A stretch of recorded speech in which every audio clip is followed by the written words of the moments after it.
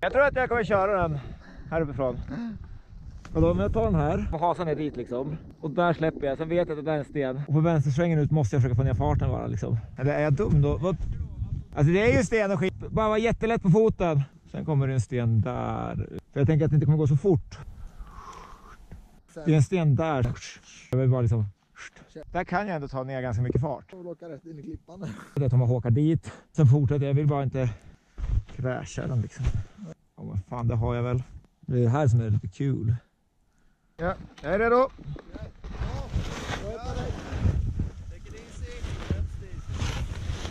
Ja, 3, 2, 1, dropp.